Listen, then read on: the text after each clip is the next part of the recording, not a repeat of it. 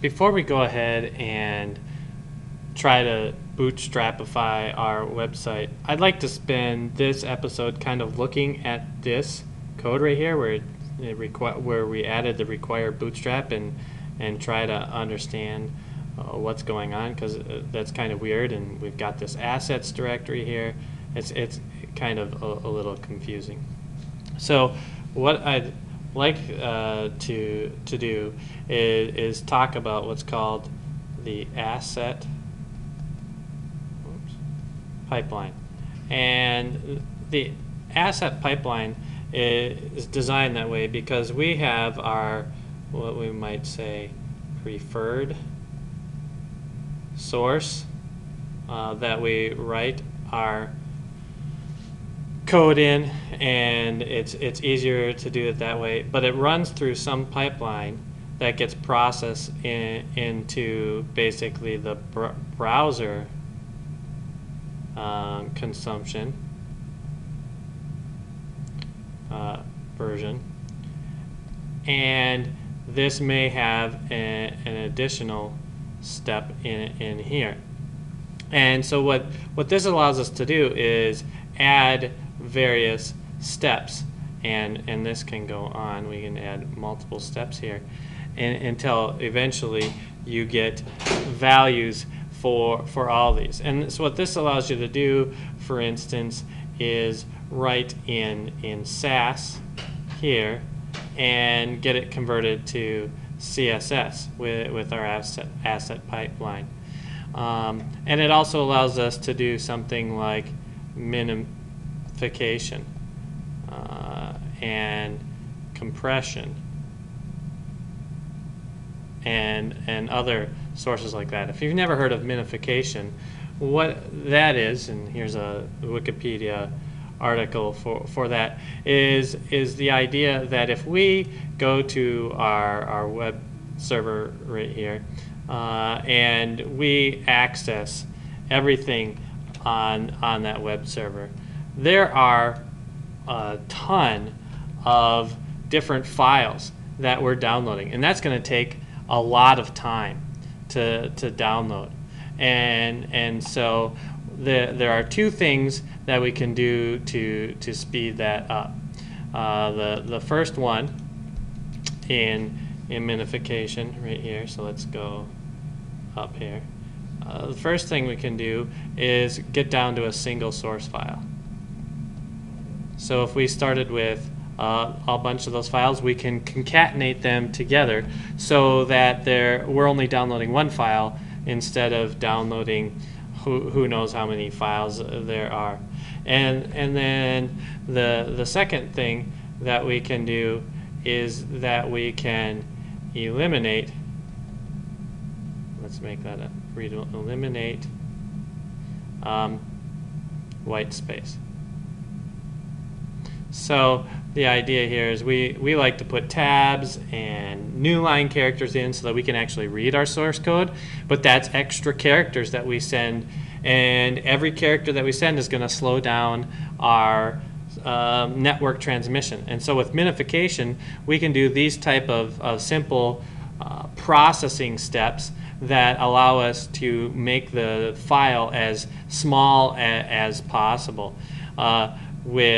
With some other languages, like with JavaScript, there can be some other options.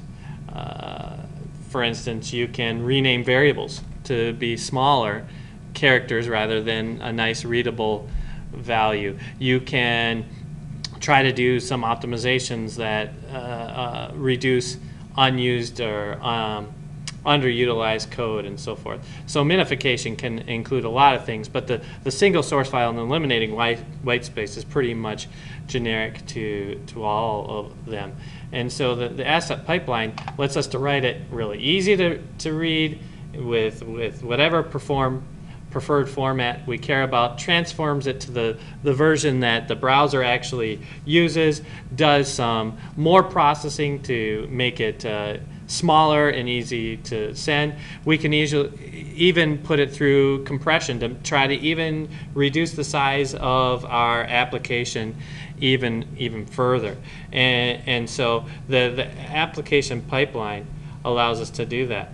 Now, one of the nice things then is that we're going to put these in different spots. We're going to put this in our app assets directory.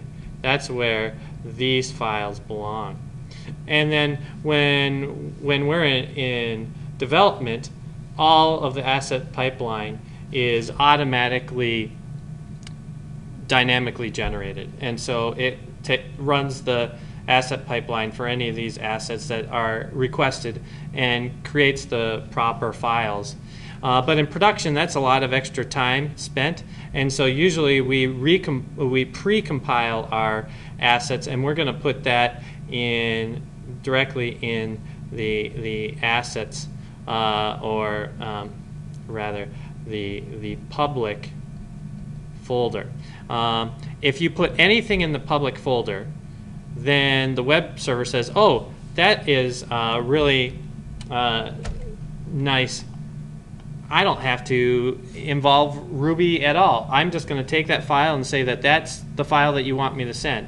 And so if these assets are unchanged, we can put them in our public files, and then the web server can say, oh, there's this asset, and there's this CSS, there's this JavaScript, and just serve it without even checking with the web framework to say, how do I convert it? Where does it go? How do I get it into the right format? And you can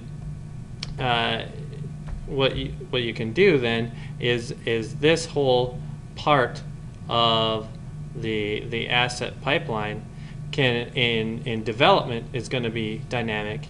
In production, it's going to be stuck in this public folder, and then we can take advantage of nice things like being able to cache these files because we've served them, and we are really happy that some other entity, whether it's the network, it's a content development, content distribution network, it's a web browser, it's an intermediate location between a user and us. If they keep a copy of these files, then it's going to reduce the time even further to deliver them to our client, to whoever's browsing our website, because they're that much closer to our users. So that is why we have the asset pipeline. It's very useful and is very important in order to have a high performance website. And so what we saw here, let's do one more color here, is for this preferred source right here, we saw this require and then some thing. It was either require tree or require source, depending upon if we were requiring. Let's look at that a little bit closer here. Close that down.